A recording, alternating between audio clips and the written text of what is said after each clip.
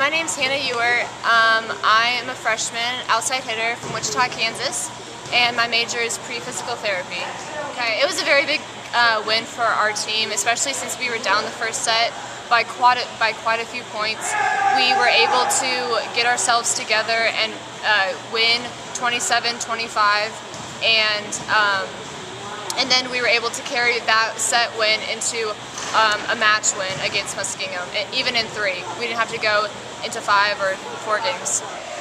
It's our biggest rival, and so we are all like, this week has been focused, practice has been focused on Otterbein, and we in practice we do water out chants to make sure we keep our focus on Otterbein. And it's probably the biggest game of the year, and we're really excited it's at the end so we can show them our best and not our worst. Playing in the postseason allows us to get revenge on the teams that we lost. It sounds like we're either going to play Heidelberg or Ohio Northern, and we lost to both of those teams. Against Ohio Northern, we didn't play our best, especially since it was our first OAC game. But Heidelberg, we really came out and played, but we still lost, and so we're really looking for a win against either one of those teams.